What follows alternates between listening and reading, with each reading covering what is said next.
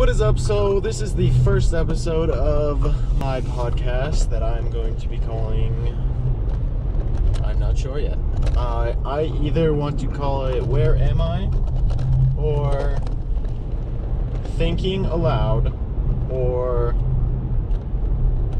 yeah, that's pretty much it. I have no idea. Any other suggestions, please, let me know. So I am in Glacier National Park, and I tried to start recording this, and then it kind of totally was terrible because I never realized how hard it was to actually consistently talk for 10 minutes. In 8th grade, I did a project where I had to choose like a career, and I had to make a presentation, and the presentation had to be, I think, 8 to 10 minutes long, and I think for like a solid 30 to 40 seconds I just stood there without saying anything, much like I'm doing right now. I just paused, and no words would come to my head. So I don't know, I still got a B though, so that's decent. But look at that. I mean, it's already been 1:30. Like, that's pretty solid. So, yeah, I'm in Glacier. I totally missed my turn, but I just got back to it. So we are heading to Two Medicine Lake in Glacier. Supposedly it's a pretty cool spot, so we will see. But once I get to the ranger station, I'm probably gonna have to turn this off. But this was kind of a little introductory. I kind of wanted to just test the audio out. I'm filming this with my GoPro strapped to my rear view mirror. It's literally duct taped to my rear view mirror, so we'll see how that works. Another thing, it's gonna be kind of hard doing this while driving, just because it's kind of distracting a little bit. But I feel if I just focus on the road and can talk basically my thoughts, then we should be good. I don't know, because I think when I drive, so it's like, is talking really any different? I don't know. Stay tuned to find out. Anyway, yeah, so this is kind of just a test, and we'll see. But Glacier has been awesome. This place is literally, I've wanted to come to this place forever.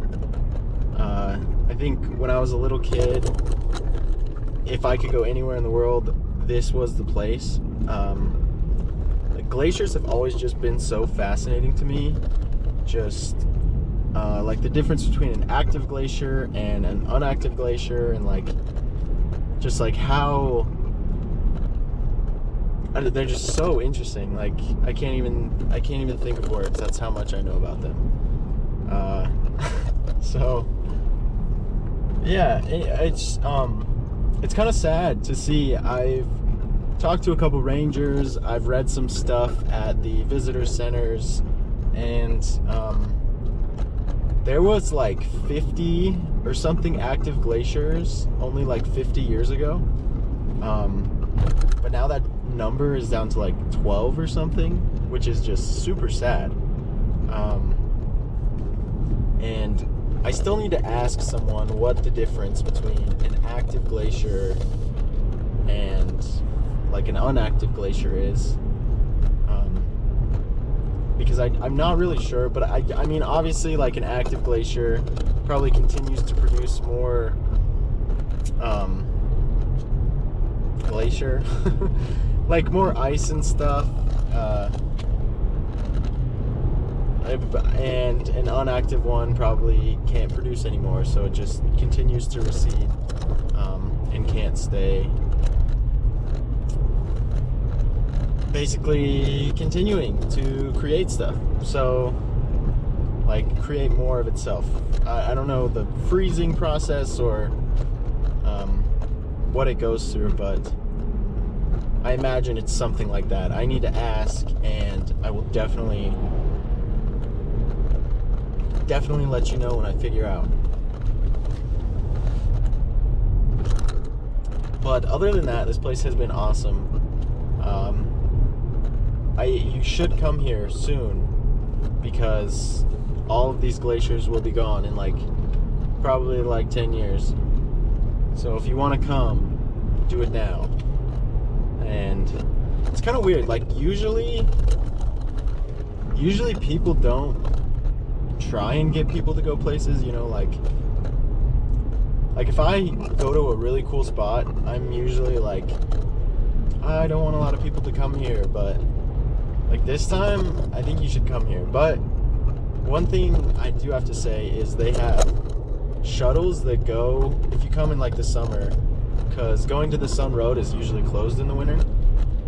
But if you come in the summer, I would definitely take those shuttles, because it just makes so much more sense. Or at least carpool. I'm here alone, so it doesn't make sense for me to drive up the mountain a bunch of times when I can just take a shuttle and not waste as much gas. It just makes sense. Especially when that's the main reason that the park is, or that the glaciers are receding so fast. It's just the consumption of fossil fuels and climate change, basically due to that, and due to the production of plastics. And pretty much since the Industrial Revolution, these things have been kind of receding, which sucks, but it's kind of how it is. So if you have a chance, definitely come.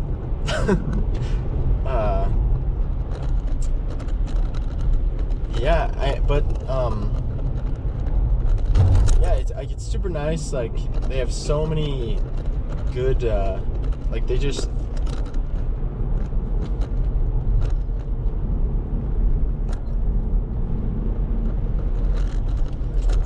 it's cool to see that the park is super resourceful when it comes to stuff like that, having a shuttle service. And you look at it with some of their visitor centers, they've actually gone as far to not gone as far, but just really made sure that they reclaimed the environment around them that they kind of tore up to build these visitor centers and roads and stuff. But they have really reclaimed the areas that they've dug up, and just some of those spots that they necessarily didn't have to clean up. They have definitely made a very valiant effort to kind of restore it to its natural, kind of how it naturally was before they built those buildings and roads and stuff. So it's really cool to see the conservation efforts that they're putting forth. Hello.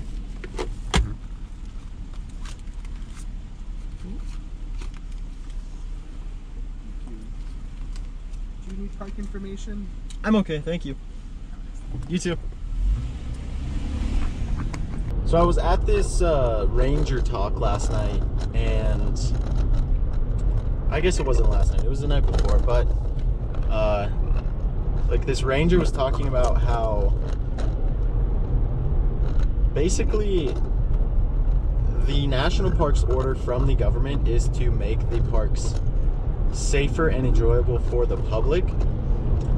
So that means that if a bear attacks someone, they need to basically euthanize or kill that bear in order to restore that feel of safety for the public, which is weird because there's definitely two arguments to that, where one side is, no, the bears were here first, this is their habitat, we're intruding on their homes basically. And then the other side of that, which is what the government says, and it's to keep these places safe for the people. And I'm definitely more on the side of, this is the bears' home. If we are trespassing on basically their environments, and you get attacked because you're, I don't know, there's a lot of stupid people here. That's one thing I've really noticed, is there are a lot of just not smart individuals that come to these places. Which not everybody, obviously, but like there's a lot of people who, you know, they're not, you know, the smartest. But so if a bear attacks you, whether you're approaching it or trying to take a photo of it or trying to take a photo with it, which is even stupider, and that bear gets agitated and attacks you, basically it's like it was the bear's fault, which is super ridiculous. But what's cool is there have only been like 10 bear attacks in the last 50 years, or it might have even been more than that, but it's been a really long time since a bear attack. So they haven't had to do that very recently, I don't think. I think like 2006, like late 2000s maybe was the last one. So it's been a decent amount of time. I think, I'm not super sure on dates actually, but I think that's what he was saying. If I'm wrong, I will tell you right now.